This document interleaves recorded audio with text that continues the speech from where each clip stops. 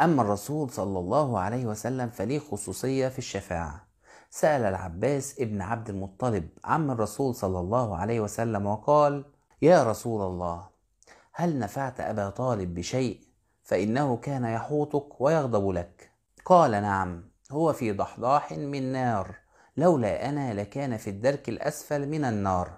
إزاي نحصل على شفاعة الرسول صلى الله عليه وسلم؟ قال رسول الله صلى الله عليه وسلم: أسعد الناس بشفاعتي من قال لا إله إلا الله خالصا من قلبه، ومن قال حين يسمع النداء: اللهم رب هذه الدعوة التامة والصلاة القائمة آت محمدا الوسيلة والفضيلة وابعثه مقاما محمودا الذي وعدته، إلا حلت له شفاعة الرسول صلى الله عليه وسلم يوم القيامة. وقال رسول الله صلى الله عليه وسلم: أولى الناس بي يوم القيامة أكثرهم علي صلاة.